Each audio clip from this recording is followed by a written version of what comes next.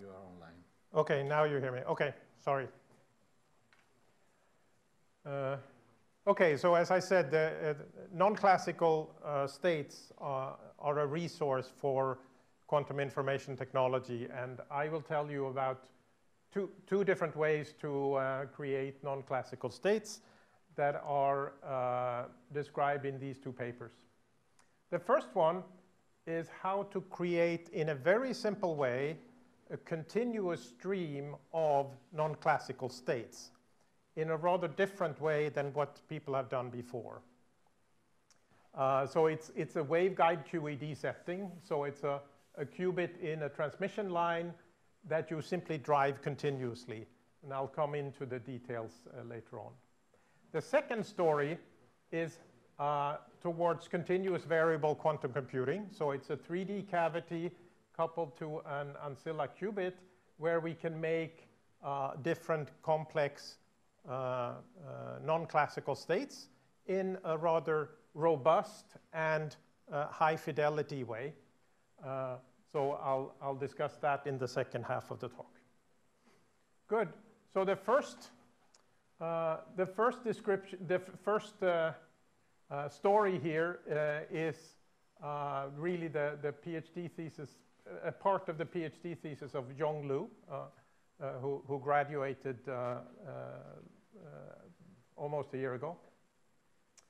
There are several people involved here, and this idea came out from two theory papers that were made at Chalmers, and then we have now implemented this. And so that's the background.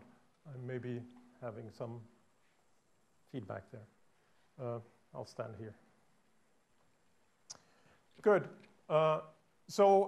Just a few words on existing single photon generators. So the simplest way to create a non-classical state is to make a single photon generator. And within circuit and waveguide QED, I think the first one was done by Andrew Houck and Rob Sholkoff's group in 2007, where they essentially coupled the qubit to a superconducting resonator. They sent in a pi pulse, they excited the qubit, and then let the qubit, the excitation decay into the cavity that was then released into a transmission line. That was later on refined by several groups, including the ETH group. The second version here is the one you heard from Denis Vion earlier today. This is Cooper pair tunneling. By the way, I should say that, of course, all these have different pros and cons, and one limitation of the first one here is that you're limited by the frequency of the cavity. You're sort of locked to the cavity frequency. Here, if you tunnel a Cooper pair, you can then generate single photons. And this is, you can do this in several different ways. And it can, in principle, be on demand, even if it's a bit more tricky than other on-demand sources. It's bright, and it can also do other things like send out entangled pairs and multiple photons. A drawback with this one, as I see it, Denis have to correct me if I'm wrong, but I don't think you can make a superposition between 0 and 1 in this case, for instance, which you can in many of the other ones. Single photon sources were also made in waveguide QED, where you essentially just have a qubit that is coupled to two channels. One is strongly coupled and one is weakly coupled. And you send a very strong signal to do a pi pulse in the weakly coupled, and then it decays out through the strongly coupled port and sends out the photon. This has several advantages. So it can, of course, be on demand, so you just pulse it. It can be frequency tunable, so you're no longer limited by the resonators as you are in these two cases. So the drawback here is maybe that there can be quite some leakage of the coherent pulse that comes in to excite the qubit. So that sort of mixes with the single photon. So then in 2016, there were two suggestions for how to make other photon sources from Chalmers. One of them, so this one here is to have a qubit in front of the end of a transmission line, and you can tune the distance between the atom and the end of the transmission line. And this was implemented in Chris Wilson's group at Waterloo. This is also on demand, and it's frequency tunable. A nice thing here is that this also allows shaping of single photons, so you can tailor the envelope. You can also delay the release to also be able to separate the coherent pulse from the single photon pulse. And here, the one that we also implemented, this builds on having essentially a beam splitter here, where you send a coherent signal to the atom, and then what's reflected is a coherent signal plus a single photon. And then you cancel the coherent part through the second port of a directional coupler. That allows you to then essentially kill almost all of the coherent pulse, so you get a very pure signal out. That's the advantage with this one, which can also then be on demand and frequency tunable. So these are all sources, but they're all pulsed. So what I'm going to show you now is a different kind of source, which is a continuous source. And this goes back to an experiment that we did when Chris Wilson was still at Chalmers in 2011, when we placed a single qubit in an open transmission line, and we measured the transmission and also the reflection, and we could see in the G2 that there was a clear anti-bunching of the reflected field. So, and then we thought, how can we make something, a good device out of this? And it took us some time, and also, can we measure the Wigner function of this that's coming back? So talking then with the theory people, they came up with these two papers here, which has the following suggestion. So instead of having just an open transmission line, you have a half-infinite transmission line. So you have a qubit up to a mirror. And you send in the signal here. It bounces out here, and we amplify it, and then we apply. But this is a continuous signal on resonance with the qubit, and then we apply a time filter here. And what they calculated is that if you adjust the amplitude here in a nice way, you can actually get a non-classical state out here, a stream of non-classical states. And the nice thing here is that you can, it's actually it's not the sender who decides when to collect the non-classical state, it's the receiver, because it's the receiver who can sort of set his time filter whenever he wants. So compared to the previous thing that I showed, the modifications are that now we have a semi-infinite line, so a mirror, and also we adjust the drive amplitude to null the coherent reflection. I'll show you that on the next slide. And also we have this time filter that we can then also play with, and I'll show that too. So if you look at the reflection from a qubit in front of a mirror, it looks like this. This is plotting the real part and the imaginary part. And you can see that all of the action is in one quadrature, which here I call the real part. And if you go at really low power, then everything is coherently reflected by the atom with this phase here. If you go at very high power, you saturate the qubit completely, and it's reflected by the mirror, but with the opposite phase. So in the middle here, there's a point where the coherent reflection from the qubit and from the mirror are equal, but with opposite phase. So you kill the coherent reflection completely, and everything that's reflected is incoherently reflected. And that is, it's in this incoherent reflection that you have the non-classical state. So what we do is we choose this amplitude, this drive amplitude here, so that we kill the coherent reflection completely. Of course, if you think of it, coherent state is, of course, a classical state, so you want to kill that as much as possible, because adding a coherent state to a non-classical state just makes it less non-classical. Then the question is, well, what kind of filter should you use to extract this? Because you have to define, since it's a continuous stream, you have to define the time mode of your state.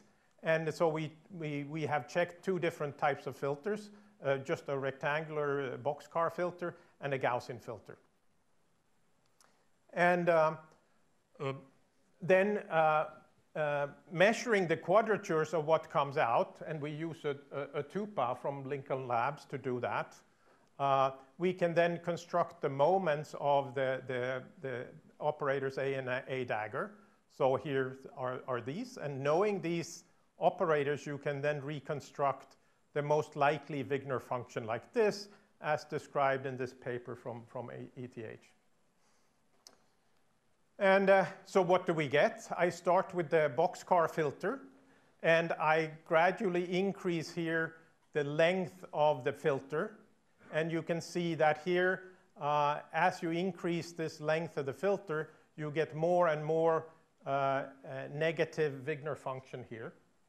And we can then, instead of plotting all the Wigner functions, we can extract the Wigner log negativity and plot that as a function of the boxcar length.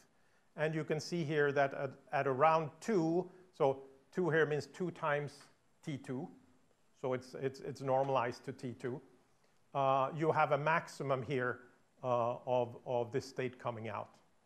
And you can see it's not quite a single photon, it's something else. But the amount of power in it is about a photon. Then we go to the Gaussian filter, and you see a similar thing, that you have also an increasing negativity of the Wigner function. And again, if you look at the log negativity, there's also a maximum here around 0.5. Then you can wonder, well, you could also do a Lorentzian filter or something else, but you can show that the Gaussian filter is actually extremely close, if not the optimal one.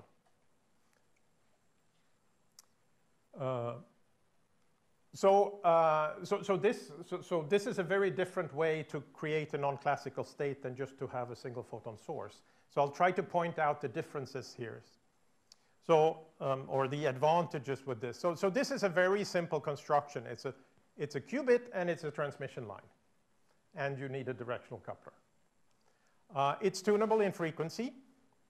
It has, if you compare to the pulsed sources, it has very high efficiency. So essentially all the power that you send in is used in the non-classical state that comes out. If you pulse a qubit with a pi pulse, typically a pi pulse contains of the order of 100 to 1,000 photons, and you sort of put in much more power than really needed. Also, since we put in so little power, there's no risk of populating the second excited state. So if you have a pulsed source, there's a trade-off between having good properties and not populating the second state. We have a high rate because we don't need for the qubit to, we don't need to wait for the qubit to decay. So we just drive it continuously, and we can pick out at every time slot we want, which is smaller than our time filter. We can pick out a resource, a non-classical state. And what I find is interesting and might open for new experiments is that it's the receiver that decides when the non-classical state comes, not the sender. So this opens opportunities.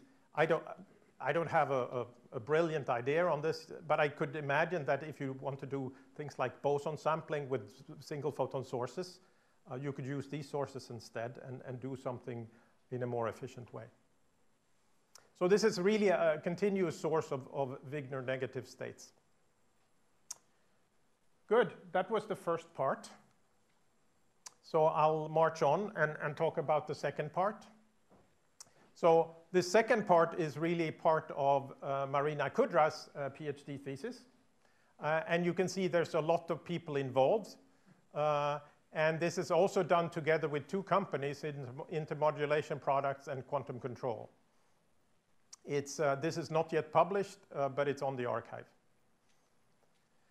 So just to make the motivation for why we want to do this, so we want to create, in a 3D cavity, we want to create interesting states that you can encode information in. And of course, the idea here is that instead of making qubits and making logical qubits with the surface codes, etc., you could do error correction directly on the qubit itself before you go on and try to do some computation on this. And this field has, of course, been pioneered by the Yale group. So a few words on previous ways of making interesting states in these cavities.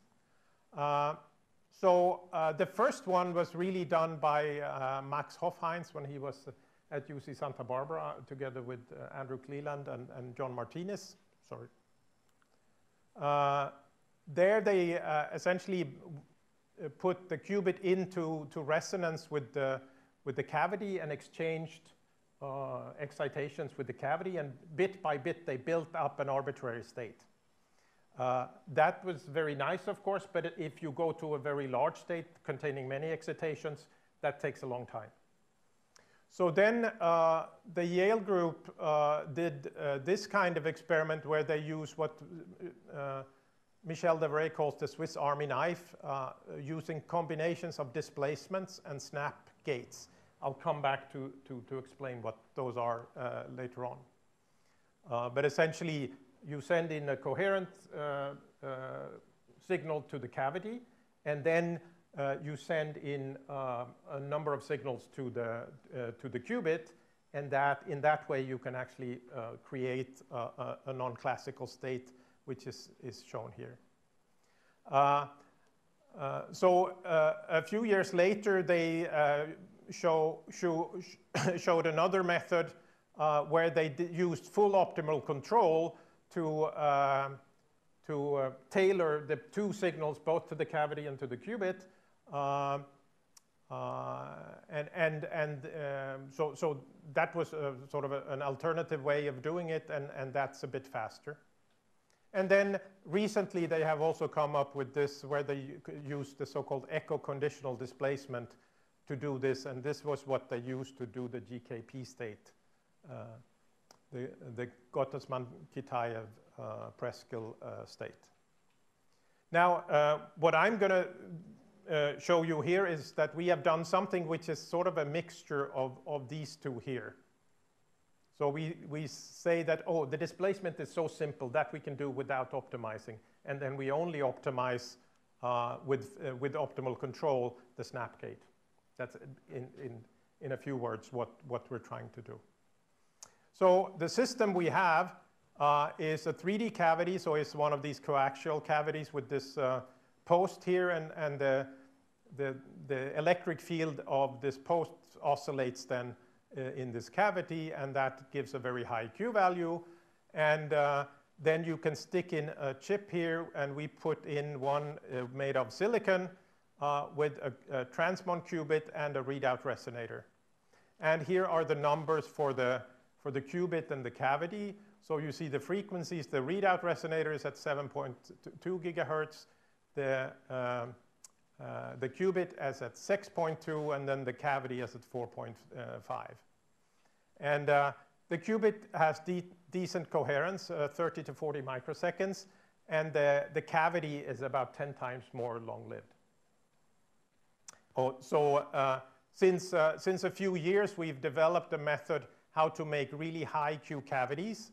So by doing, so you see if you just machine the cavity, it has a big spread in the Q value from, say, 8 million to up to 80 million.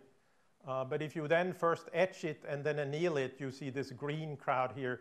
You can get all of the cavities, and we tested quite a few, to all of them above 60 million. So that's sort of a reproducible way of really making good cavities. Of course, once you stick in your silicon chip, it's going to go down a bit. But it's always good to start with a good cavity. So how do we do this then? Well, so we do it very similar to what the Yale group did first. We define a target state that we want to do. And then we optimize a sequence of displacements, snaps, displacements, snaps, displacements. And so first you choose how many snaps you want to do. And in our case, it's 2 or 3. So it's not very many. But then you can optimize for these how big the displacements are, so how big the alphas are, and then how big the angles are on the different Fock states. I'll come back to that in a minute. So once you know these angles, then you take this angle and then you put in the Hamiltonian parameters into a software that has been developed by this company, Q-Control. And that lets you calculate optimum microwave pulses, the I and the Q, the 2 quadratures of the microwave pulse. And we use then the hardware from intermodulation products to play up these signals. And in that way, you can shorten the length of this snap gate from several microseconds to half a microsecond. So there's an improvement in time doing this. Then, of course, we apply the sequence. And finally, we measure the Wigner function. So this is done in the strongly dispersive regime. And that means that we can resolve the photon Fock numbers. So if you do spectroscopy on the qubit and the cavity is empty, you see just a single spectral line. But if you go to, if you fill up the cavity with, in this case, 1.8 photons, then you in fact see the different Fock states, 0, 1, 2, 3, 4. So each of these peaks corresponds to the cavity having a well-defined Fock number. And the distance here, so this is resolved. So this is 3 megahertz between these peaks here. And so normally what you would do in a snap is you would send in a signal on each of these. So you would send in a frequency comb, but you would have to have it long enough so that in frequency space, it would be more narrow than the distance between those two. And that limits the time of this.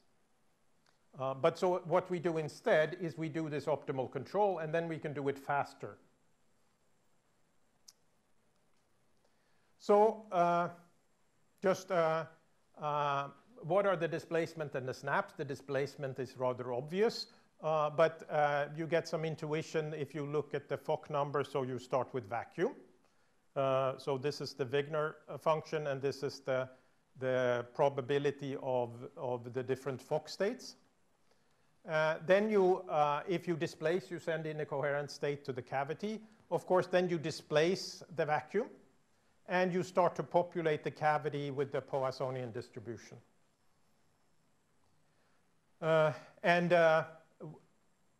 Sorry. And yeah, so and then you can displace it, of course, with a different phase, and then you fill up more photons in the different Fock numbers. And so what is a snap? So a snap is when you, for a given Fock state, add a phase that you can control. And the way you do that is you go from the ground state of the qubit to the excited state with a pi pulse. And then you directly afterwards put in another pi pulse, but you rotate the phase. And that means you're covering this blue area here, which adds a Berry phase to this Fock number here. And since you can, of course, change the phase as you like, you can then change this phase as you like. And so the way you do it here, first you make a displacement like this. Then you do this phase angle, and then directly you get something that looks like a displaced Fock state. So if this phase here is pi, and you see that the population of the Fock numbers has not changed, the only thing is that you have changed the phase of the zero of the vacuum. So an example how to do the single photon Fock state here is you start by displacing. So you populate a certain number of the Fock states here. You then do this phase control. You get this displaced Fock state, and then you displace it back by another amount, and then you see that you have only the single photon Fock state occupied. So it's a very simple way of creating a Fock state. Now, to summarize, what we do is we have the cavity, we have the qubit, and we have the readout. We do this sequence of displacement, snap, and so on, and then we stop with the displacement. And then we have our state, so this is the state preparation. And then we do the Wigner tomography, which you do by first displacing and then doing a Ramsey on the qubit, which is exactly 1/2 chi. And when you then measure, you get the value for this alpha in the Wigner function. And then you just map out with different alphas over the complex plane, and then you have the Wigner function. Of course, it takes quite a long time because you have to do this over the full plane. But this is what we do. And so now we come to the results. What did we achieve? So with 2 snap gates and 3 displacements, with an overall time of 1.15 microseconds, we generated all these 3 states, which all have an average number of 2 photons. The 2-photon Fock state, a binomial state, the superposition between 0 and 4, and also Schrödinger's cat state, alpha minus alpha. And you can see that we have decent fidelities here of the order of 94 to 99% fidelity. Now we also want to do more complex states, and that we do here. So we can do the GKP state with 3 snaps and 4 displacements. And also we can do this cubic phase state, which is thought to be a good resource for continuous variable quantum computing. I know it's a bit debated in the literature how useful it is, but let's see, now we've made it. So, and to our knowledge, this is the first time anyone has made it. And so here the fidelities are a bit lower, but the reason is, of course, that then we have to include more a larger Fock space. So for the GKP, we actually go to the 17th Fock state. Good. And another advantage with this is that since you do this in sequence, you can actually, after each of these operations, you can go in and do the Wigner function and check that it really happened what you thought it happened. So you can check then, and of course you can solve the master equation and see what it should be in theory, and you see that it agrees quite well on these steps. So we can assign fidelities to each of these steps then and see which one is sort of the difficult one. The last thing here is that we can also then show that this is a robust method. So we can vary different parameters. So the dispersive shift that we stick into the optimizer, we can change. We can change the amplitude of the displacement, and we can also change the frequency and the amplitude of the snap gate. And you see here on this side here that we have done that, and we have good agreement on how it varies with these parameters. So the red is the the theoretical calculation, and the black is the measurement. And you can then also compare that to what our simulations say if we would use a standard snap. And what you see is that our method is substantially more robust in terms of variations in the parameters. So to summarize, we've been able to do high fidelity Wigner negative states using snaps and displacements. We have optimized pulses to speed up the snap gates by 4 to 8 times. And we've shown that these pulses are quite robust. And with this, I thank you for your attention. And I also want to say that we have postdoc positions announced at our homepage. Thank you very much.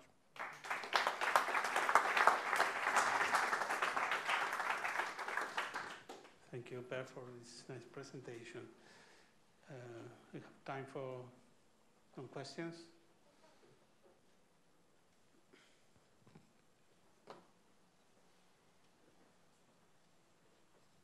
Thank you for the nice talk. Maybe I'm rather confused. The photon numbers distribution is actually Poissonian.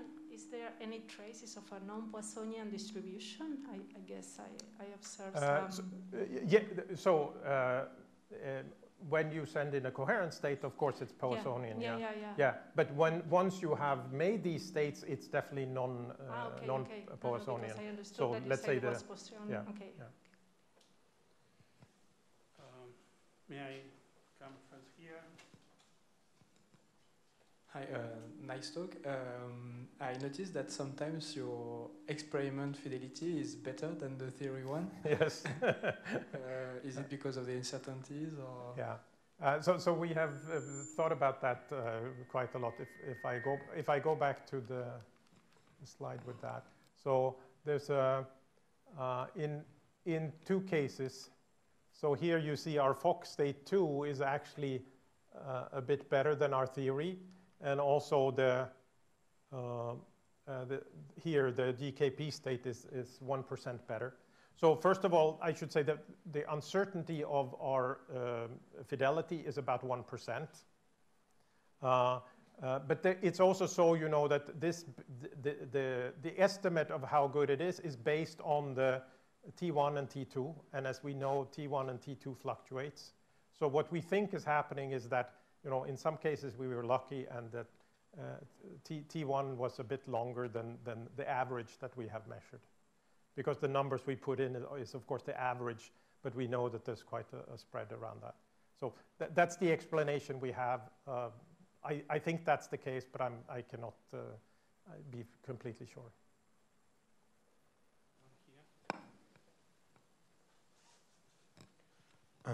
Thank you very much for a very nice talk. I have a question about the first technique that you used. If you go to the Wigner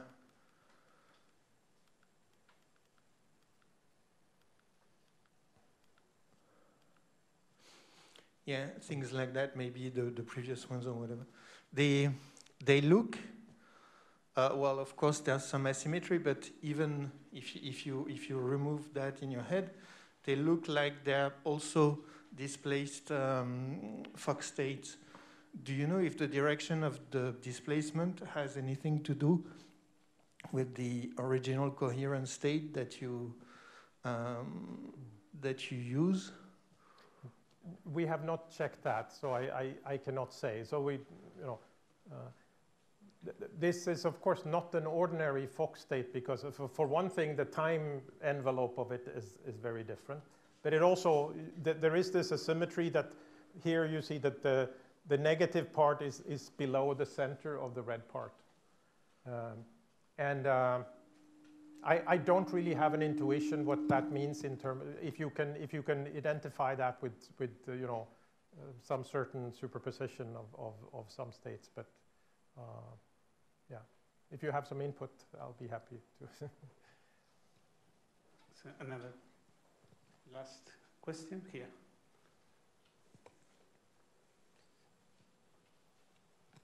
Yeah, I'm wondering about actually 2 things. Is that you described that you completely cancel the coherent part, but is that, have you actually measured that that gives you then the highest WLN, or could you still a little bit optimize the power to get a little bit more negativity?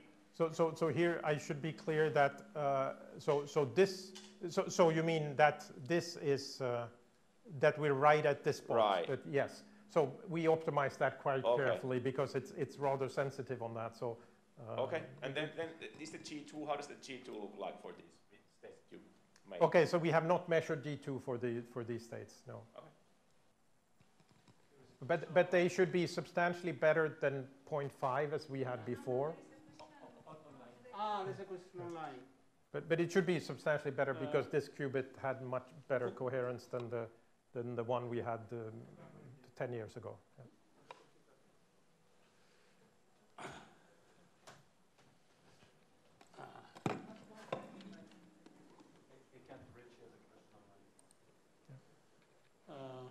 I have a question as well. Hakan Turechi. Yes, this is Hakan. Hey. Thank you for taking my question. I was wondering this fidelity that was stated for theory. What does theory mean there, and what does fidelity of theory mean? Yeah. It means that this optimization, when you have your target state, that is the one we're trying to make. But even if you optimize the displacements and the angles, the state you get is not exactly the target state. And it's fidelity of that state, but including the decoherence of the qubit, that we say is the theory. Does that take into account the measurement chain or the amplifiers in the line? No, it doesn't. But the noise there is quite small. We have a tupa, and we average a lot. And yeah, I think that's not the main contribution. I see. Okay, thank you. Okay, thank you. Let's thank Per again. And now we